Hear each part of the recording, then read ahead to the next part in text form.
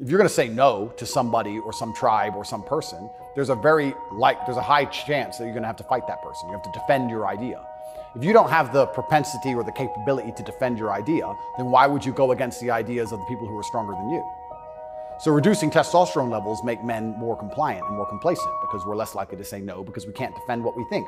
Why would we say you're wrong, but we can't do anything about it? We might as well say, well, then you're right. Might makes right. Right.